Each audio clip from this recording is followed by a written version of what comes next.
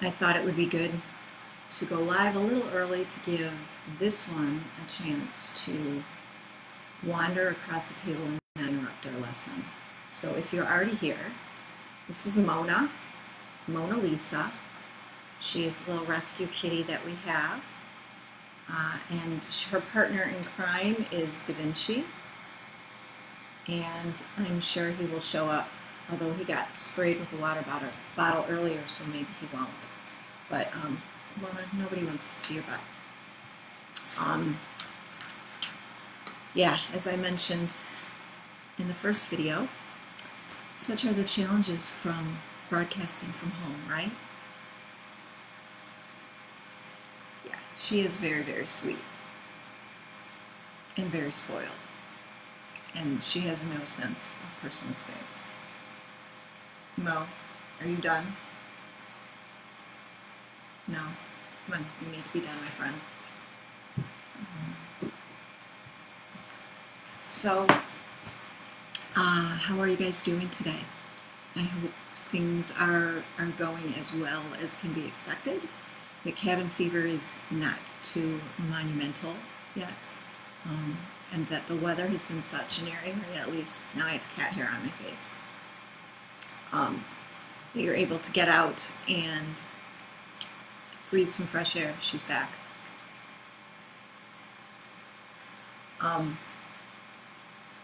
So, yeah, we'll just give her a minute, although it does look like it's 10. Mo, say goodbye. Come on. Come on, you need to go, my friend. Go. Yeah, thank you. She says, you're not serious, are you? Come on, Mo. Go. All right.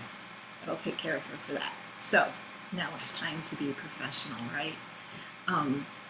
Welcome back to Journal Through It. I am pleased that you guys are here, and I have to say that I have been so inspired and lifted by the work that I've seen you sharing. It's been really marvelous to see the seed of an idea of talking openly about our own journal practice to kind of an invisible audience. You know, when you're broadcasting online like this, I'm sitting here alone in my kitchen, and I feel alone, but then I come back to these feeds and I see everybody responding and being enthusiastic about the ideas and sharing the work that they're creating, and it's a really marvelous feeling to help carry me through and hopefully carry all of us through this time. So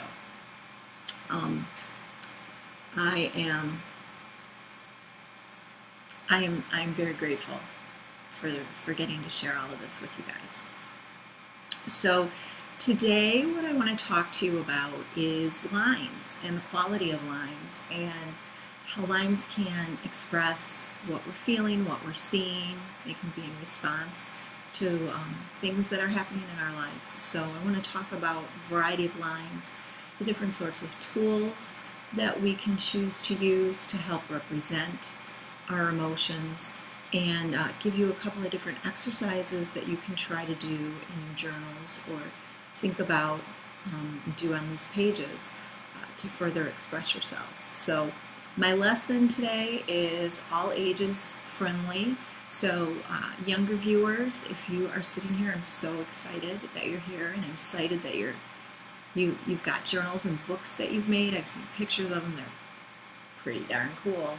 So yeah, sit down, grab a pencil, some crayons, whatever materials you happen to have on hand, and work alongside with everyone else who's here. So I'm going to talk a little bit about that lesson, and it's going to be for everybody. It'll be an all-inclusive lesson. So, but before I jump into that, I wanted to mention that I'm broadcasting here from home. Those of you who tuned in right away got to see Mona, who was going back and forth across the table, claiming the workspace as her own, as any house cat should do.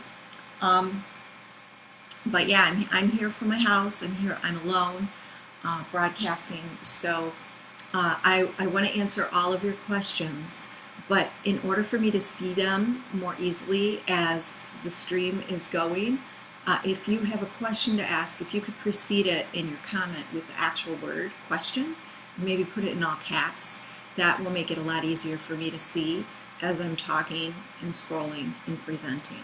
So I'm going to try to go back and answer questions at the very end of the session. And I don't think today's session is going to be as long as the first one. But if you could hold on to your questions then, or if you can't hold on to your questions and you need to duck out for a minute, go ahead and put them in the feed. I'll scroll through the whole thing and do my best to answer them. So the other thing that I wanted to mention was the fact that there are different ways to approach working in your books. And for a lot of us, our first indoctrination to art was drawing an object that we saw in the real world.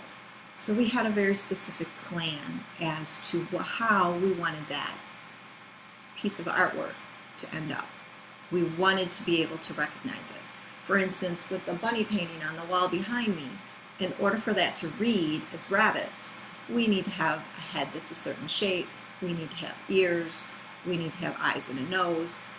Those sorts of features have to be present in order for the work of art to read as a rabbit and for us to feel like it's successful.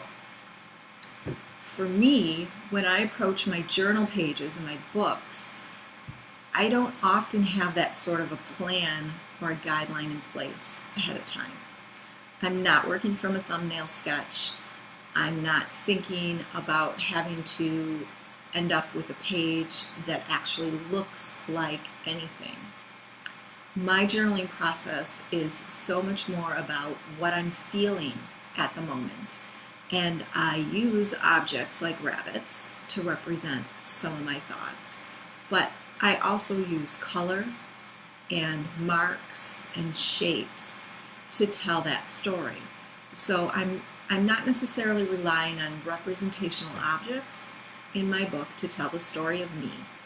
I'm using my own language of color and marks and lines and shapes and some objects to tell that story.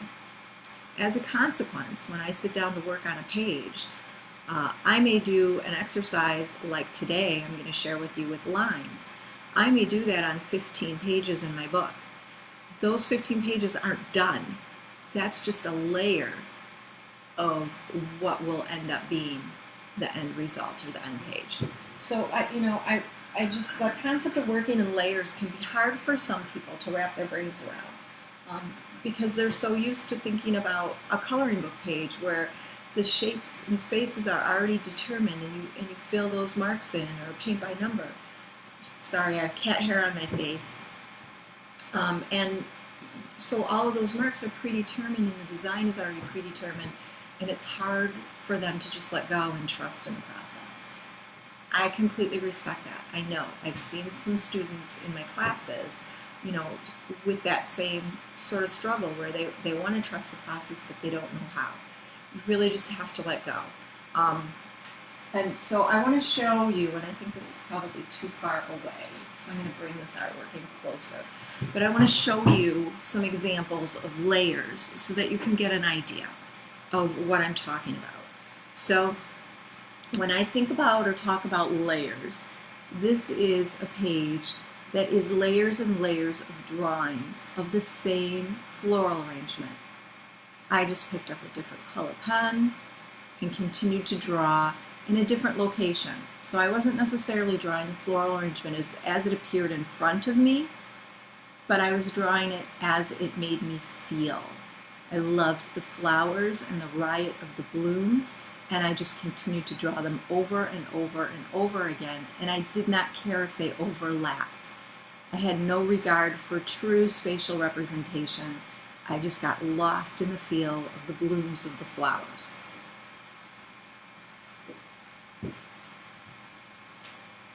Here is another one where I worked with lines. This is a couple of layers of lines, again working with flowers, not necessarily the entirety of the flower, but just some of the petals, the leaves, the shapes.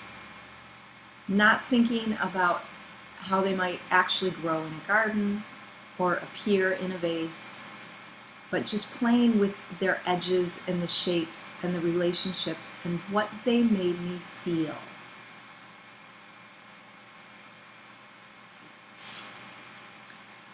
Now here is one that's a little bit more, oh, and let me add that I started this in regular pencil, and then I went in with the colored pencil and added the shading later. So the first layer would have been the pencil lines, the pencil plan, and the second layer would have been the colored bits and the shading elements. So there's 2 layers in this one.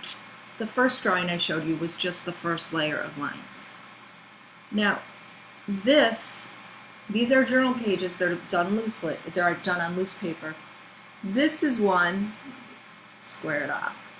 You can see the color in the background. That's acrylic paint. That was my first layer of acrylic paint. And I was just making shapes and lines and thinking about how I was feeling that day. How do you think I was feeling when I was working with those blues and purple colors? I think I was feeling pretty relaxed and probably very happy. Then you will see that there is sort of a train of purple. There's like a purple line with leaves on it that weaves around. It's wrong hand. I'm trying to do this backwards in the camera. So it's over here. Do you see this? This purple line and how it continues to weave all the way over. So you can clearly see that I have a coordination challenge, not very graceful. That would have been my second layer. And then the third layer of lines or drawings is the black Sharpie over top. I don't consider this piece done. I would be happy to go in and put some more layers on it. So,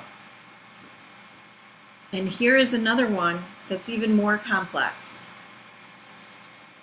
So I don't necessarily start out and build this sort of a design from start to finish in one sitting, nor do I envision it with the thistles and all the other swirls and things happening. This is an image that evolved probably over about 6 months time frame, as I would just sit and put 5 or 10 minutes into it each day, adding what I happened to be feeling at the time. So when I show you the lessons today, they're going to feel like they're pretty simple, like they're not very complex, and they aren't, but they are a piece of complexity, and that when they are partnered with other layers of marks, they become far more fascinating, far more faceted, and far more interesting to look at. So, that said, my journaling approach is very layer-centric, and I just want everybody to be aware of that. I also wanted to talk about the fact that journals are not necessarily spaces for prettiness. We're not painting things to go over the couch. We're making art that represents how we feel. We are playing and experimenting with new materials. We are taking risks as we learn. We are essentially talking to ourselves in an empty house inside our journals.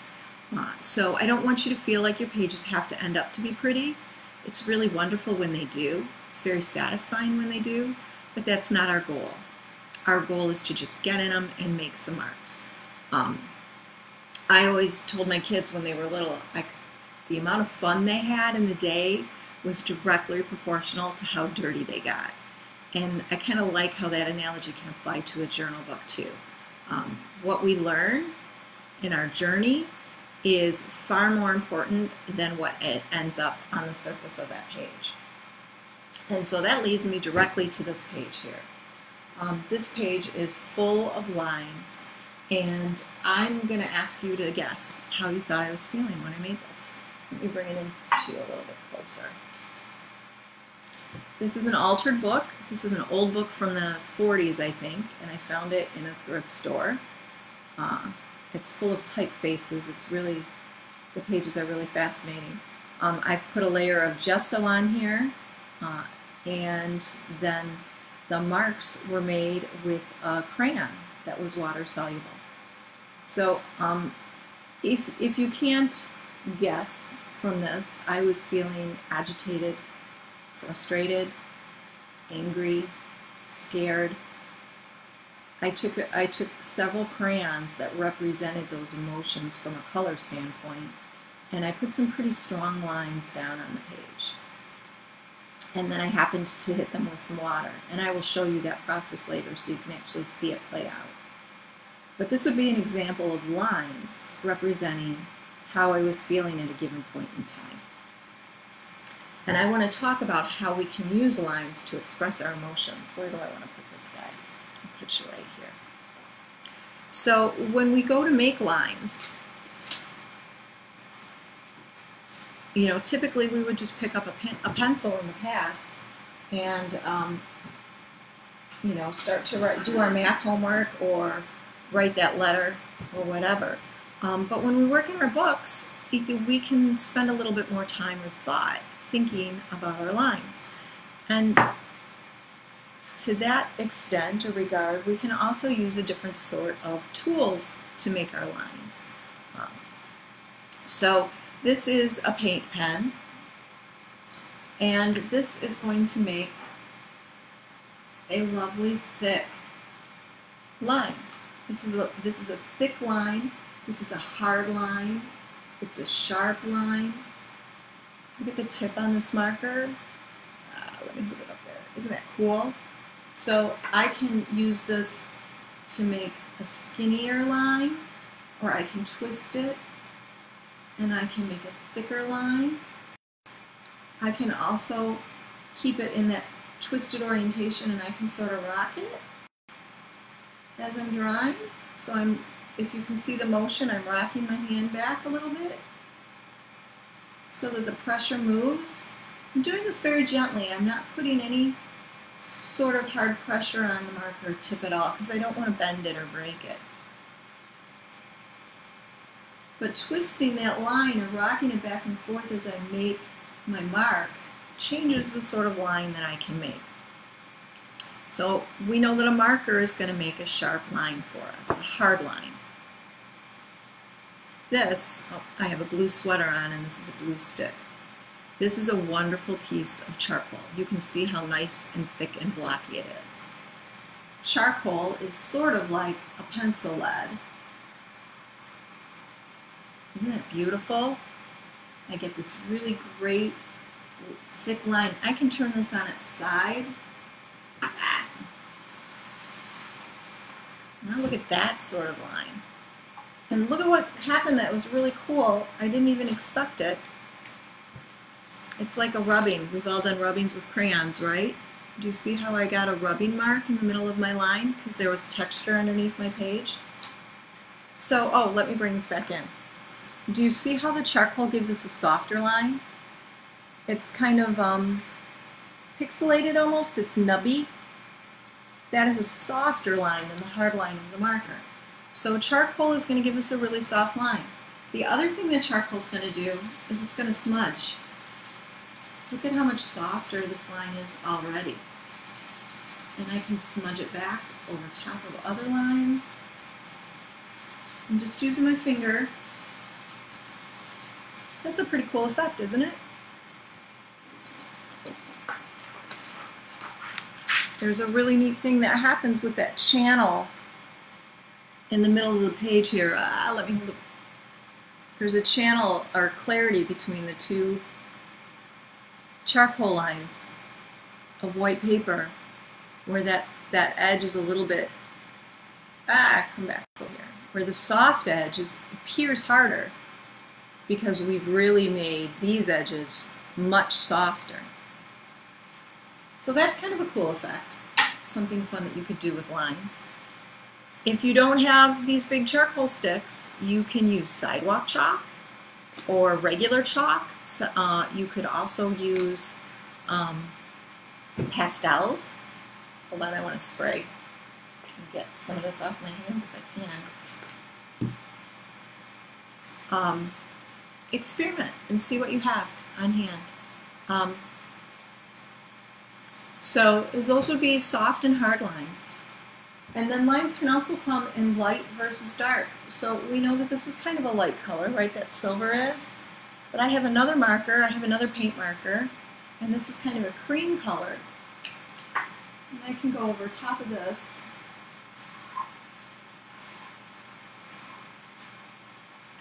And I can make a lighter line. I can also go in with a really dark marker. This one is a big Sharpie.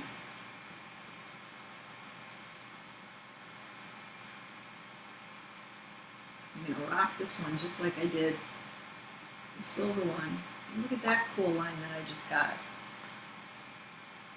So we have light lines and dark lines. Another way that you could make a light line, this is a chalk pencil. You can also use a piece of pastel. Let's put some marks here.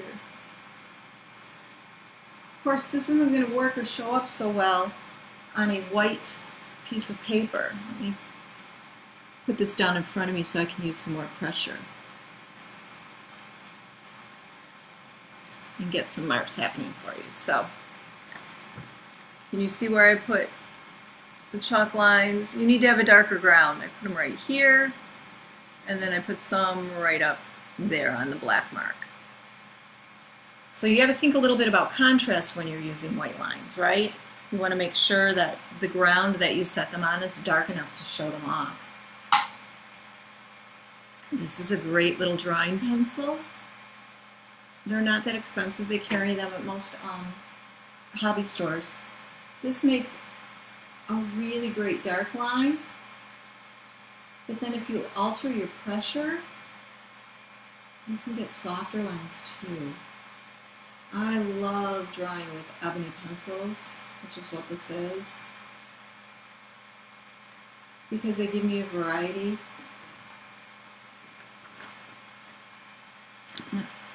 of different values. Can you see that? Oh, turn the wrong edge away.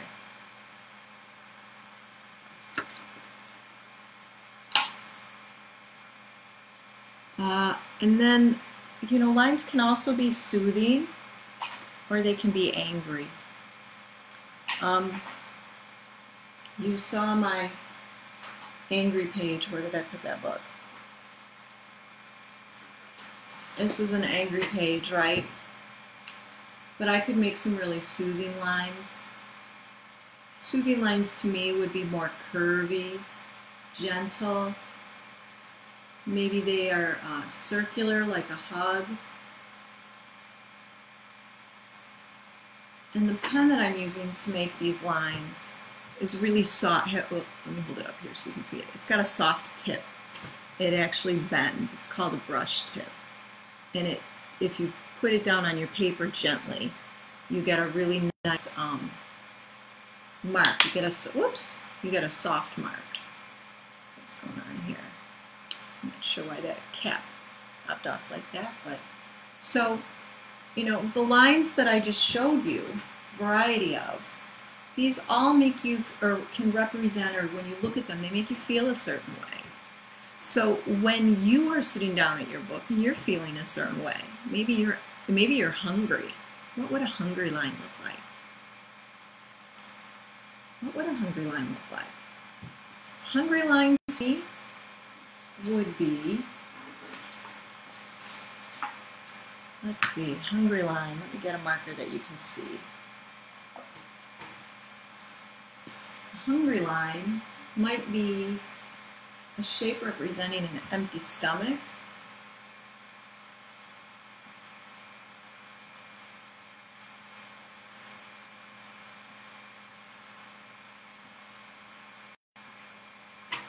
And that could also be a head. It could be somebody who's angry, but that could be a hungry line. What would a curious line look like? Well, what is curiosity? We know that there's a symbol for curiosity, or for questioning, asking questions. Right? We know what this line is. that represents a question. So a curious line, it could be an adaptation of a question mark. It could be just a curve.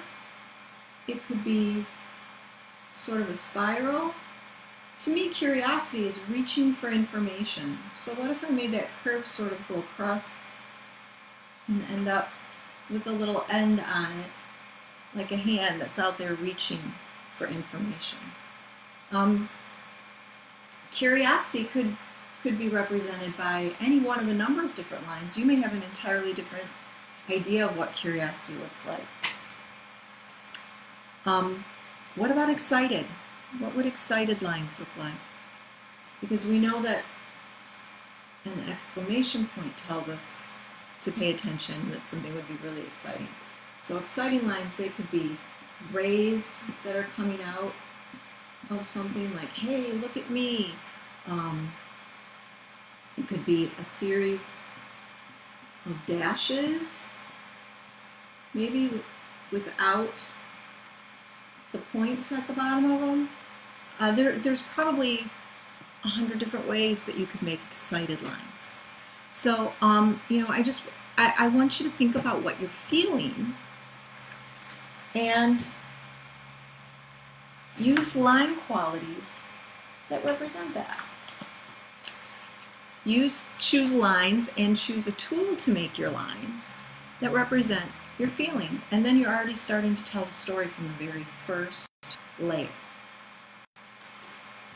So, what are you feeling right now? You know, we've all had lots of different feels the last few weeks because news has been pretty extraordinary. So, what are you feeling right now? I'm feeling excited and grateful at this moment, and I'm going to make a little space in my journal page to reflect that. So this is the journal that I have right here.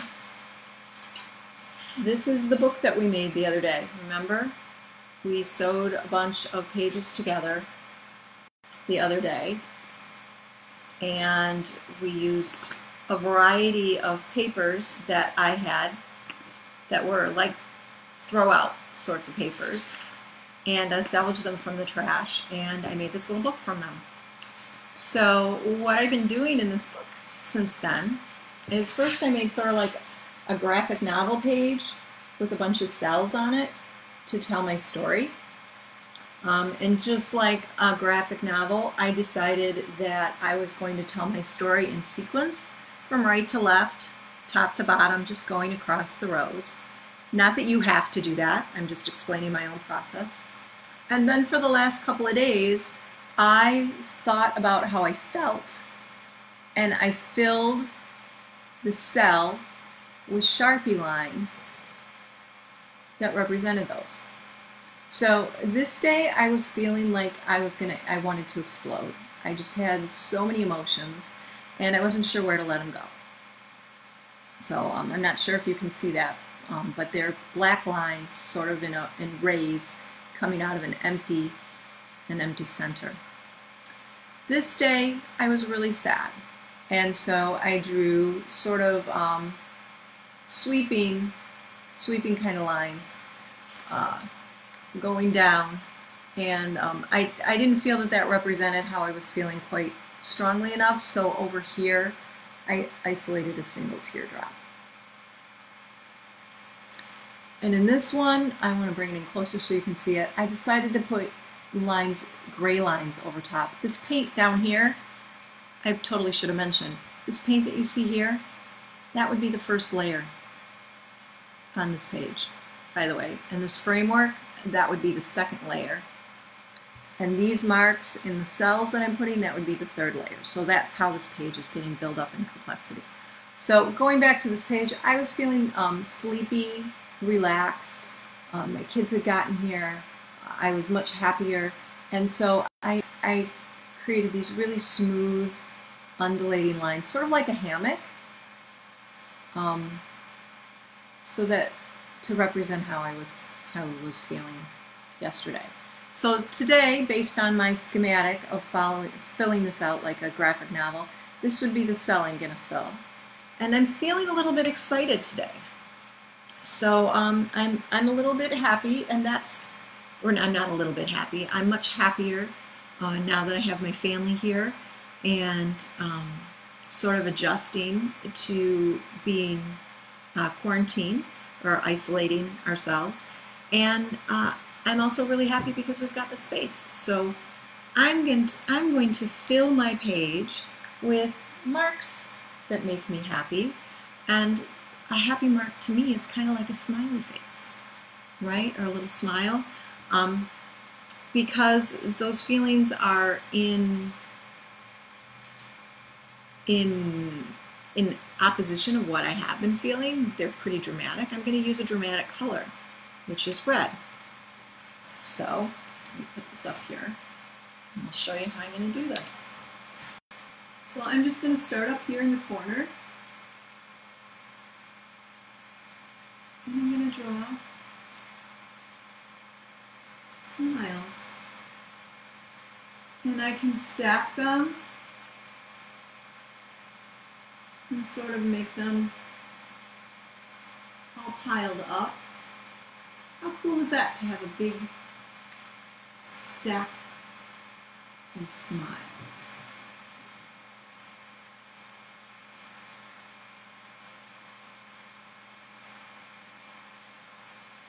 I really like how that red looks too against this first layer of paint.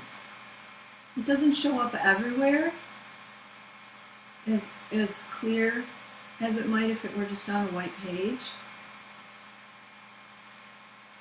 But I really like that.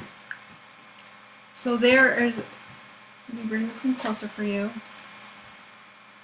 There is my cell today of lines representing how I feel. And this makes me even happier. So I'm going to add another kind of line to it. This is a roll of washi tape. It's tape that has a pattern on it. I'm trying to find the end of it. And it's just really pretty to use in decorative ways. And I'm just going to peel a piece of this off, because look what happens when you take a piece of tape. Look at that, it's a line. So I'm going to peel off my washi tape, and I'm going to put it on here.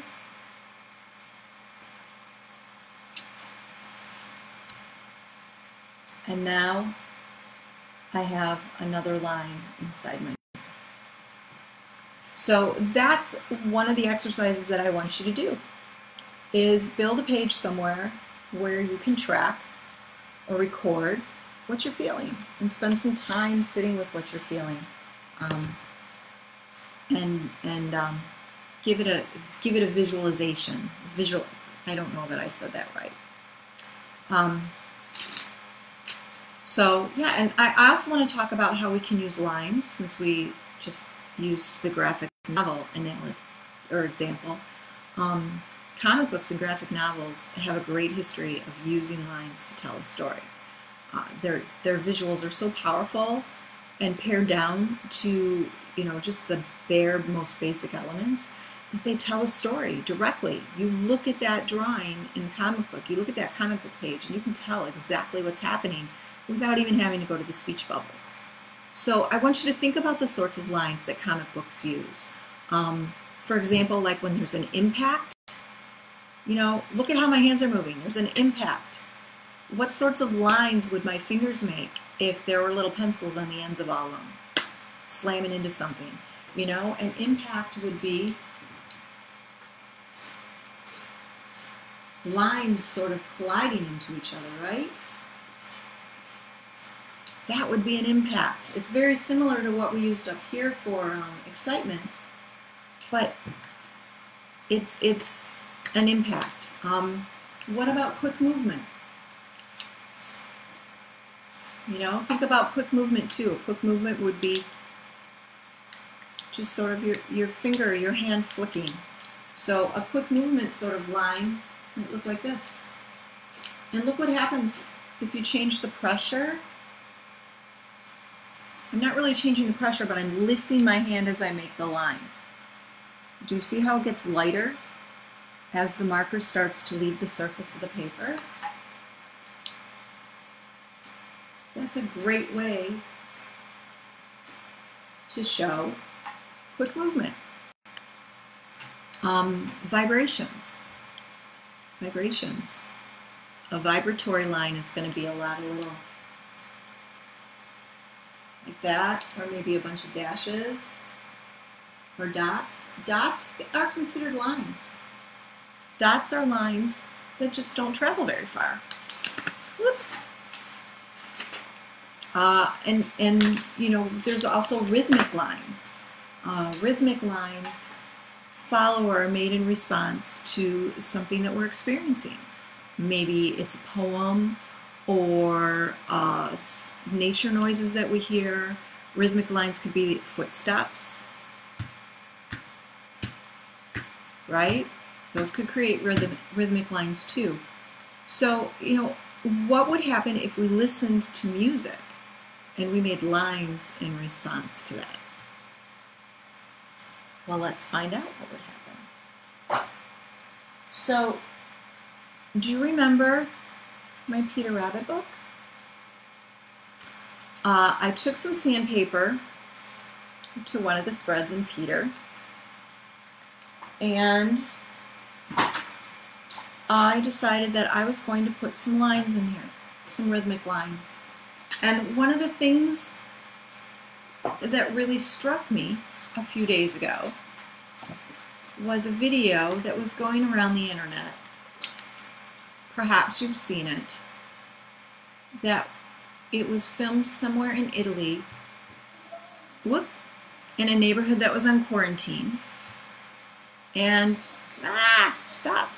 I'm trying to turn the volume up and not get the video started. Hold on. And the population went out on their balconies. Someone was playing music, and they all began singing and dancing. Now, I have no idea. I don't speak Italian. I have no idea what the lyrics were. But the melody of the song really resonated with me, and it stuck in my head all day long. And when things stick in my head, I feel like, hey, I need to stop and pay attention. So I sat down, and I started to make lines in response to the music. So I'm going to play this, and we're going to listen to it for a little bit.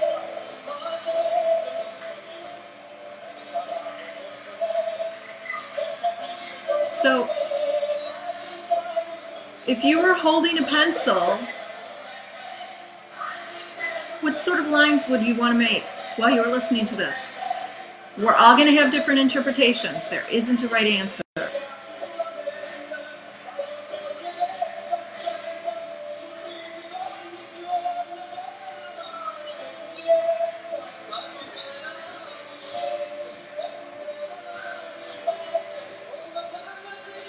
So, music has the power to make us move, and we think about movement to music as dancing, but we can also draw to music. We can let our hands dance in response to what we're hearing. So I chose a marker, and I'm going to turn the music back on, and I'm going to make some lines on this Peter Rabbit page. How about if I can, let's see if I can do it this way.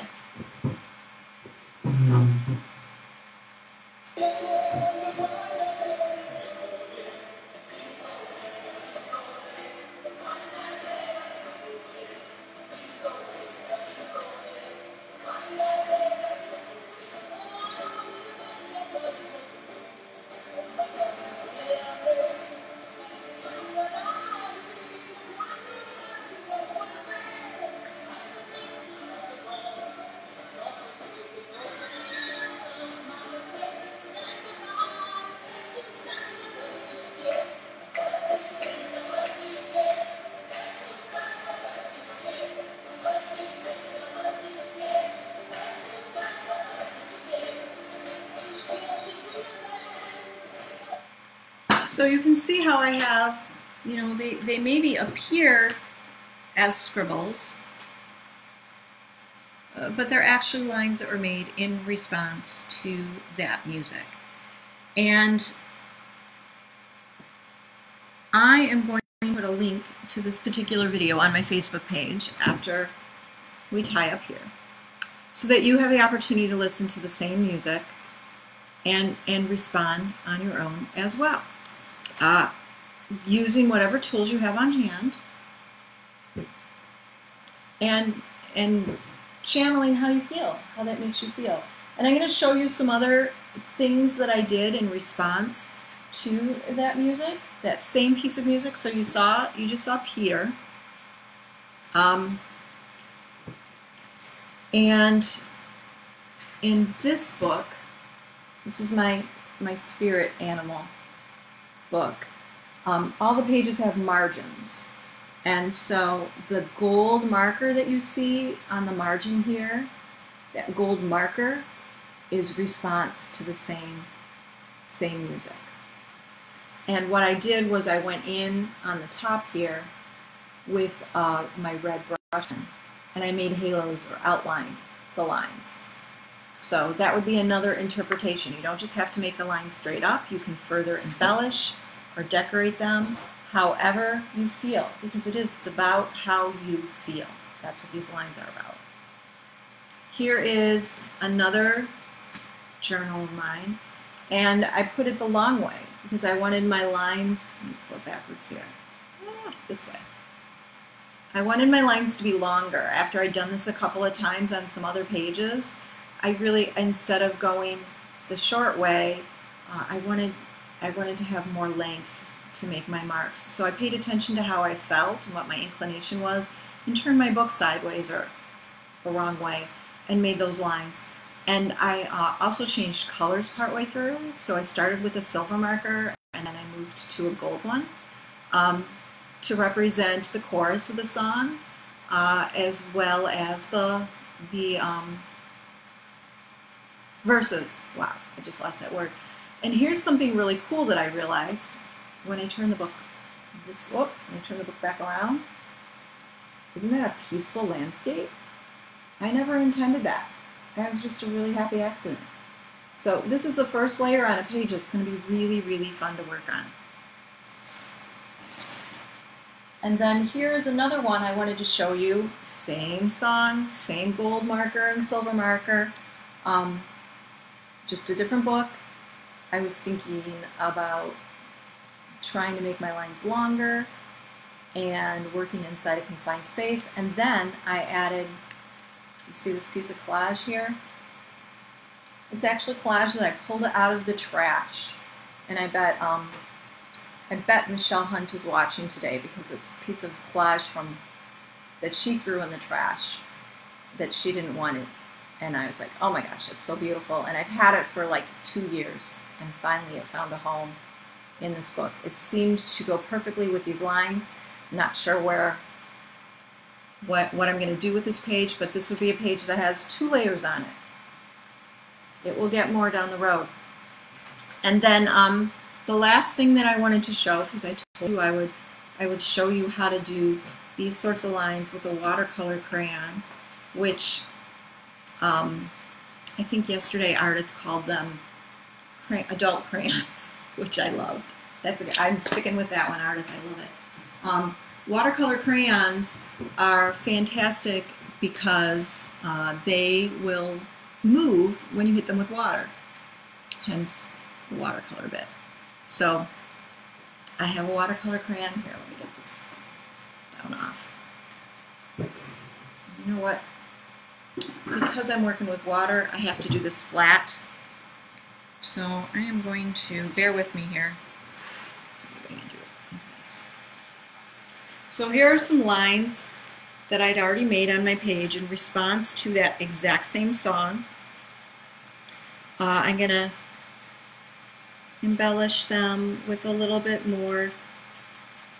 As I think about the memory of that song and how it sort of echoes in that way. So I'm gonna do a little bit of shading here around the perimeter,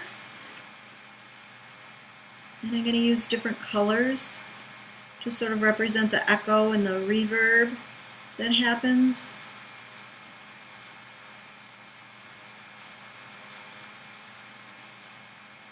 And just like with crayons, you can push really hard or you can color really soft and you get different results, right?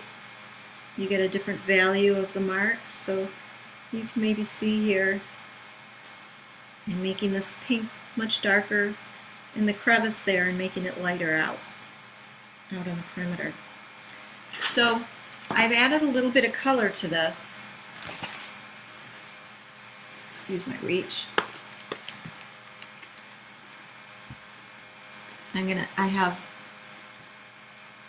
This is just a simple old brush. I'm going to dip it in a little bit of water because we know that these crayons are activated with water, right? Look at what happens. Aren't they beautiful? There's nothing on this brush but water. Just hitting it with water. And they're moving. That is so pretty. Now the other thing that I can do too, there's not a whole lot of tooth to this page is what I'm realizing, and that can happen when you are working with different sorts of paper. This is a plastic placemat, and I use it, I'm putting it behind this page because you see how this page is smaller than the rest of my book. I'm going to put it behind here so that when I go to work over top of it, I won't be slathering things onto the adjacent pages. This is not spicy brown mustard. This is acrylic gesso, and I'm just going to put a little bit of it on there. I buy it in gallon buckets, so it's nice for me to have these little squeeze bottles. Acrylic gesso is a little bit transparent, or at least this brand that I have is a little transparent. And I'm just going to brush it over this. What it does is it gives a little bit of grit to the page so that future layers will really stick. They won't slide off of it. And it's also going to seal those crayon marks down below, so you can still sort of see them. Probably much better person than you can on the screen. But I can also go back into them. I can go back into the gesso and I can draw again. And that song is in my head. Dun dun dun dun dun dun dun dun dun dun dun dun dun dun dun dun dun dun dun. So I've got that song here, or I mean that mark there. I'm going to pick up a little bit of water with my brush, and I'm going to go back in and I'm going to play with this a little bit. I'm going to soften edges and pull some of that red as an echo from music out.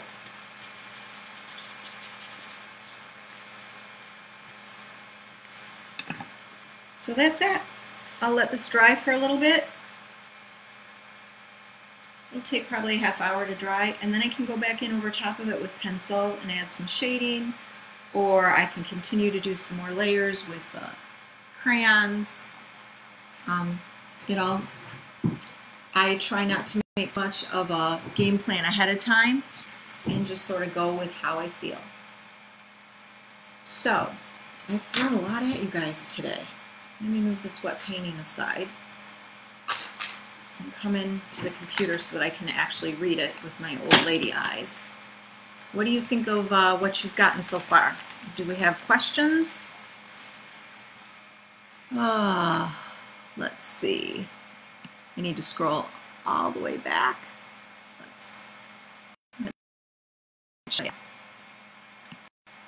Oh, somebody's getting snow. I'm so sorry. I hate winter. We live in Michigan, which I know is an oxymoron, and I hate winter. We moved here from California, Southern California. So yeah, I know, not terribly bright.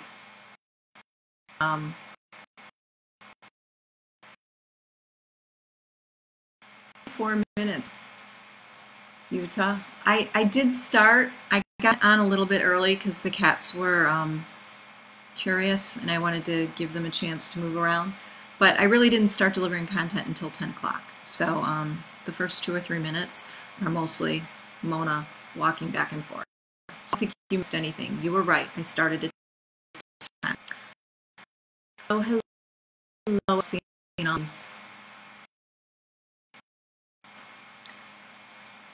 Hey, Loretta's watching from Canada, my sister-in-law.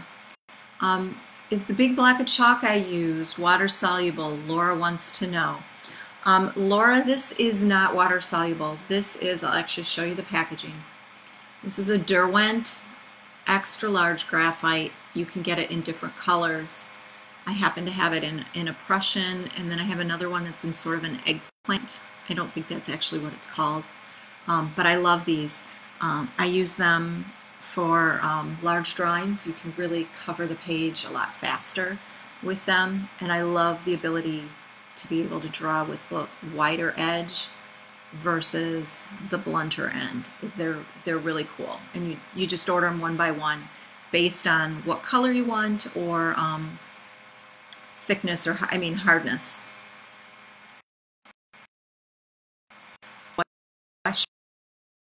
Thanks, guys. You are so welcome. Robin says she uses music to create quite often. Oh, I'm so glad. I'm not surprised either, Robin. I can see that in your work. So, are there any other questions? Did I miss some? Are you losing the audio when I scroll, Michelle? If that's the case, I can try to scroll on another device like my iPad. So I guess that's something I need to test out, because I don't want people to be able to not to be able to hear my contents.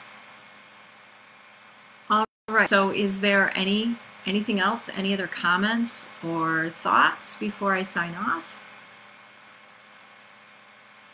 Well, I'm really looking excited or forward to seeing what you create. Kids, if you create and your parents are okay with it, go ahead and share it on social media. Tag it with the hashtag journal through it. That will make sure that I'm able to see it as well as Ardith. And you're welcome to put it right here in this video stream of comments, or you can put it and wherever your heart desires. That goes for adults and grown-ups watching this too. Feel free to share wherever your heart desires. We just ask that you use the tag journal through it, so people are able to trace back to the content and create for themselves as well. Again, really pleased and heartwarmed by the response to the class, and super excited and thrilled to be bringing you this sort of stuff. So I'm going to be back tomorrow at 10 o'clock Eastern Time. And I'm going to talk tomorrow about making some lists and spending some time with delights and gratitudes. So I hope that you're able to come back and join me tomorrow. And I'm excited to see what you're going to share here. So I'm going to stay online for I'm going to sign off, but I'm going to stay online for the next 10 to 15 minutes to answer any questions that might trail in. And then I will come back later on in the day and make sure that I've answered any questions that you might have. So, thank you again. I hope you guys have a wonderful day. Get outside, get some fresh air if you can. If you're shoveling snow, feel your pain. And I'll see you tomorrow. Thanks. Bye.